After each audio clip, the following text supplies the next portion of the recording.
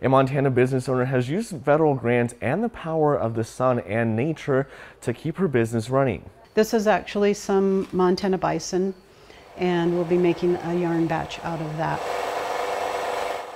We come over here to the spinning mill. LaVon Stuckey is the owner of the wool mill just outside of Belgrade. She's been making yarn and other products like blankets. We custom process wool. Stuckey received federal grants, allowing her to install solar panels and pipes on her mill that now keeps it running.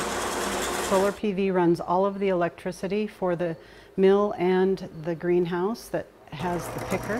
Stuckey says powering her mill with solar means her process is clean from start to finish. So that makes a stronger fiber, powered by the sun, recycled, reused, or composted. So we're pretty self-sustaining. 35 businesses across Montana received grants and loans from the federal government to install clean energy sources like Stuckey did. Projects all across the state helps them go into business, helps them stay on the land. This is a family property here, and it's allowed her and her family to stay on the land. Stuckey says the installation has also reduced the cost of her business. So this will go into the washing machine and get spun out and then go to the greenhouse to dry. So the sun is also drying the wool. Just didn't want to be tied to a monthly power bill every month.